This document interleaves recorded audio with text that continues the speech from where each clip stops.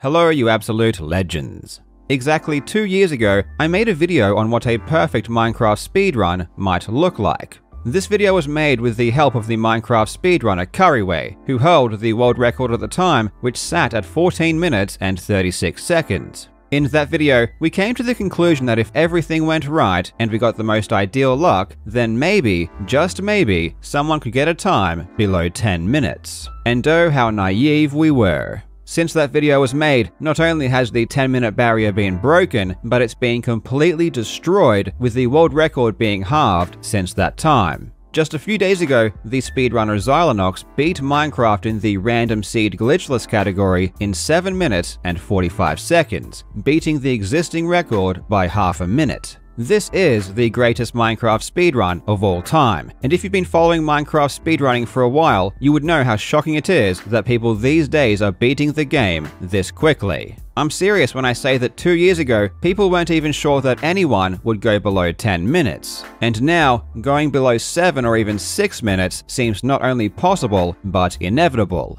I know I've dunked on some of the Minecraft speedrunning rules in the past, but I still absolutely love the game, and I personally find all of the tech that speedrunners use to be extremely fascinating. There is a lot more going on under the surface than what's apparent when you just watch a video, and Minecraft is one of those games that's way more interesting if you know what's going on. In this video, we're going to take a quick look at this new world record and find out why Minecraft speedrunning has gone from 15 minutes just 2 years ago to 7 minutes today. I really hope you enjoy.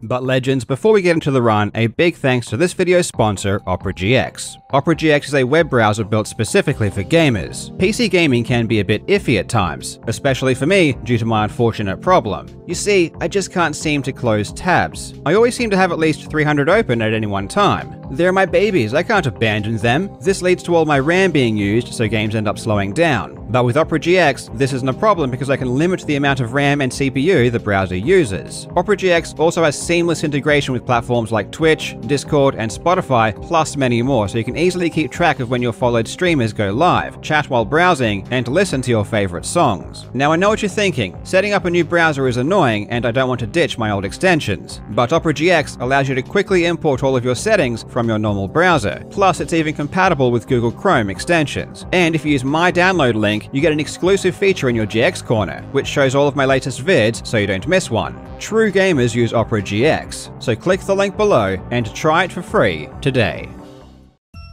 In the earlier days of Minecraft speedrunning, one of the biggest sticking points was having to constantly reset worlds trying to find one that might be a suitable candidate for a speedrun. In fact, much of the time was spent just cycling through new worlds, which was a really tedious process. Then the runner Jojo got the bright idea to run several instances of Minecraft at the same time, which would let players check worlds much quicker. This was first actually implemented by the runner Hamazon, even though it wasn't technically allowed by the official Minecraft rules at the time. However, this was ultimately changed, which eventually led to the insanity that we have today and what's called the Wall. The new world record holder Xylonox was running 15 separate games of Minecraft at the same time, which allows him to check way more worlds and improve the odds of getting a lucky seed. This ends up being super useful, because these days, the strategy has been refined to the point where your options are rather limited. A couple of years ago, there were actually quite a few different ways you could set a new world record. For example, you could spawn near a village where you could get food, iron, and maybe obsidian if you were lucky. You could also spawn near an ocean and find a monument for gold, which could be used to trade with piglins. Finding a shipwreck then became super popular, which contained chests housing iron and food. A ruined portal could also be used, and is theoretically the fastest way to enter the Nether. I mean, technically you could even have just spawned near a cave and dug down, gathering resources along the way.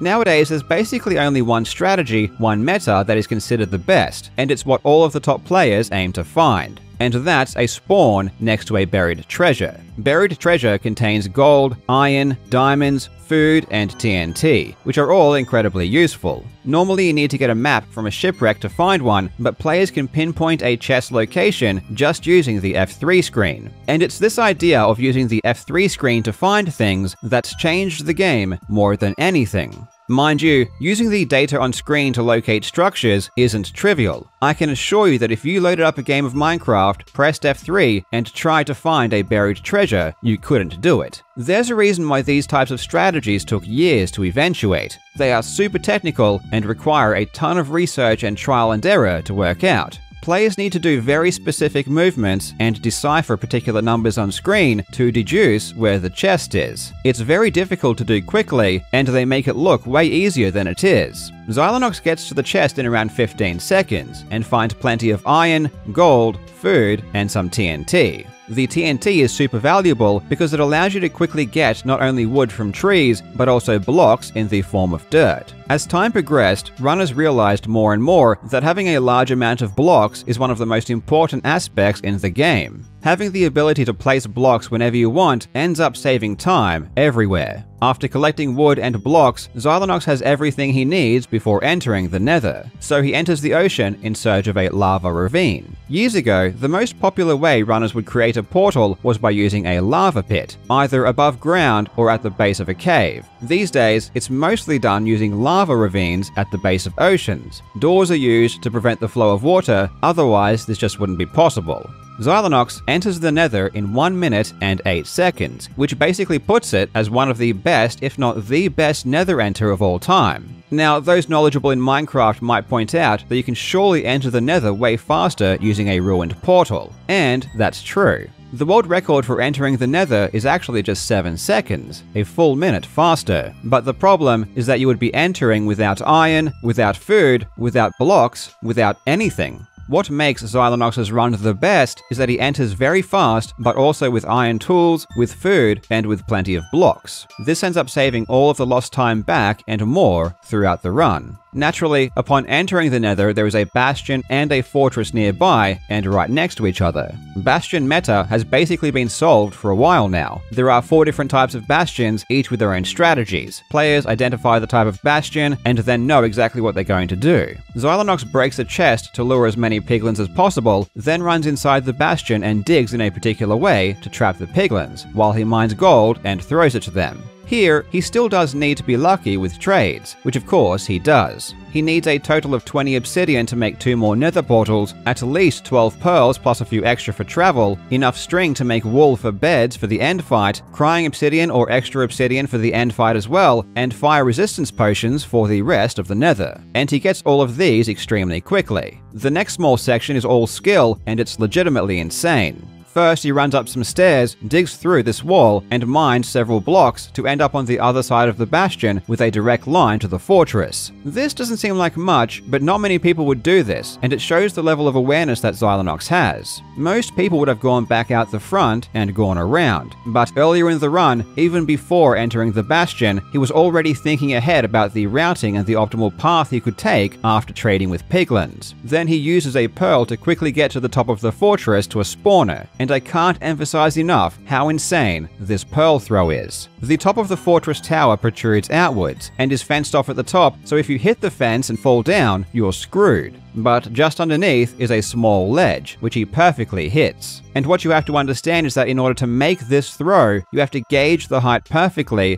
jump, and throw on the correct frame while jumping to make this height, which he does instantly with no setup. When it comes to blaze spawners, the strategy has been pretty standard for a while now. Normally, people mine blocks around the spawner, which increases the chances of more blazes spawning. But because he has spare TNT, Xylonox uses it to do the job quicker. This fight doesn't go as smooth as possible, and he even loses one blaze rod that falls into the lava below. While waiting for blazes to spawn, he builds a nether portal to enter the overworld. And what follows is also a strategy that only became popular in the last 2 years. The only purpose here is to use Eyes of Ender to locate the position of the stronghold. Of course, back in the day, finding a stronghold was a massive challenge and required a lot of skill and luck. But these days, using a calculator, players are told exactly where it is and where they need to build the final nether portal. With the stronghold position ascertained, he heads back to the nether to get the final blaze rods that he'll need to create Eyes of Ender for the end portal. Before finishing this section, he does a really cool technique which is called pearl hanging. Pearl hanging has been known about for a while, but again, within the last couple of years, has become more and more implemented. First, he throws a pearl in the direction he needs to travel. Then, while the pearl is in mid-air, he changes the render render distance down to 2 chunks. This unloads the pearl, leaving it suspended indefinitely until it's loaded again. Once 6 blaze rods have been collected, he increases the render distance again, which loads the pearl, allowing it to continue on its path. Now, it just so happens that the coordinates Xylonox needs to build the nether portal to get into the stronghold is in the middle of a lava sea. But this isn't a problem because he got fire resistance potions from piglins, which lets him swim in lava. And building portals in lava is something speedrunners prepare for and practice specifically. Because of the accuracy of the stronghold calculator, it's basically a guarantee you'll end up directly inside the stronghold, which is one of the bigger reasons Minecraft speedruns are now so much faster. Once inside the stronghold, the hunt for the end portal begins. Historically, finding the end portal room was a make or break endeavor.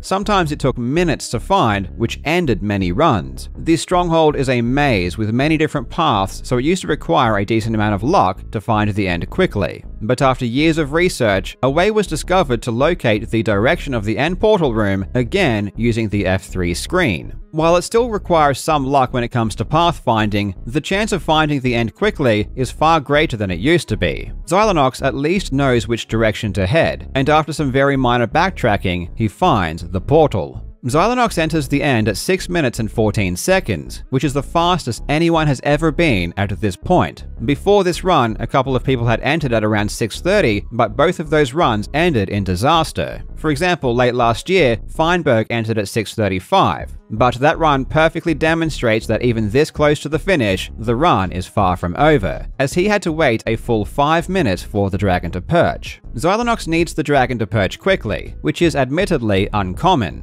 Thankfully, he is so fast that he still has a decent buffer on the world record, which was 8:15, allowing him a full 2 minutes. The average end is around 2 to 2.5 minutes, so he still does need some luck, but it's not a crazy amount. Ultimately, the dragon did perch quickly, allowing him to complete the end in around 1.5 minutes.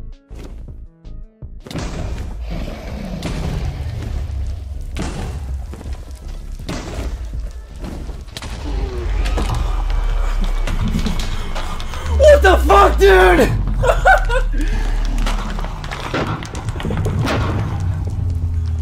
Holy shit. Yeah, bitch! This new world record by Xylonox is nothing short of incredible. Sure, players need a lot of luck, but this kind of luck is honestly not that rare, especially these days with all of the new techniques and tools players are using. What truly sets a run like this apart from the rest is the quality of the decision making and the mechanics. You could give everyone in the world this seed, and probably only a handful of people would even have a chance of playing it this well. As someone who has followed Minecraft speedrunning for a few years now, it's really something to see the record this low. And perhaps what's even more shocking is that there still seems to be a lot of room for improvement. The end fight itself could have been at least 30 seconds faster just from better luck, and maybe even faster than that by using a more modern strategy like Zero Cycle, which involves building up into the sky and defeating the dragon before it even has a chance to perch. It seems like the overall meta is becoming pretty solidified at this point, with very specific strategies now being targeted. I think as time goes on, the game will become more and more solved. Within the next couple of years, it wouldn't surprise me to see the world record go below 7 minutes, and maybe even below 6, which would be truly incredible. If you want to see the full run, I'll put a link in the description. Go check it out and give Xylonox your congrats and a follow. Thank you so much for watching, you legends. I hope you are having a fantastic day, and I will see you in the next video.